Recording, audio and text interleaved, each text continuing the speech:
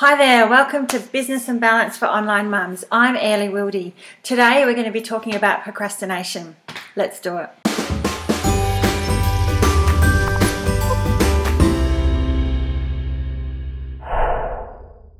So on my Facebook page this week, I've been talking a little bit about procrastination. As I was being very honest about some of the things that I procrastinate about, it occurred to me that these were the things that I actually needed, that if I didn't procrastinate, I would benefit from. Like, it's crazy stupid. Why are you procrastinating against something that is actually good for you?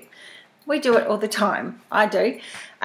So I just wanted to talk to you about how I'm working really hard at turning procrastination upside down, flipping it, and getting really clear on what I'm procrastinating about and how I can flip it, so that it doesn't hold me back from things that are good for me or from doing things that will help me make progress in what I want to do. So the two things that I listed on my Facebook page were that I procrastinated about going to bed early, which is actually one of my goals for this year, is to go to bed early, and to tidy up.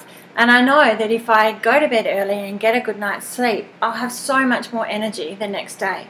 And I know that if I tidy up the house, I'll feel better about it. But, you know, I've got a toddler, so I don't always do it because quick as a flash, she will make it a mess again. So the times that I do it, I feel good about it, but you can't stop them from making a mess all the time. It makes me feel like I've got more space and a bit more calmer, which is absolutely a good thing. So the strategy that I've been putting in place to turn procrastination upside down involves just a little template. You can do it on a post-it note, and there are 3 steps to it, and they're pretty simple. The first step is to name and shame, to write down the thing that you are doing that's procrastinating, whether it's watching TV or playing a Facebook game or sitting on Facebook for ages because you're avoiding something. So the second step goes straight to the core. Why are you avoiding it? So I have to write down in this little column on my post-it note what I'm doing that's procrastinating, and the second column is what I would gain if I didn't procrastinate. So I'm getting right to that thing of motivation. So cutting through all the why I'm procrastinating or what else I've been doing, just going what I would gain if I didn't procrastinate. So for me, I would gain better sleep, more energy. So the third column then is just a little dot point that says what I can do to stop it.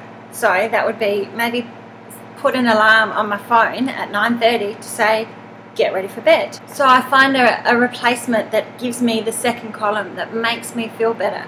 So it's just as simple and as little as that. Just on a post-it note, name and shame what you're going to gain and what you can do to flip it. Turn it around. So I'm no longer sitting on the couch. I've named and shamed it, and I have more awareness about it, and I can flip it and know exactly what I have to do. So it's practical and it's to the point, and that's what we want. So give it a try. If you want to, send me an email on how you went, or if you have any questions about it. I'm Airlie Wildy from airliewildy.com. Business and Balance for Online Mums. Thanks. Bye.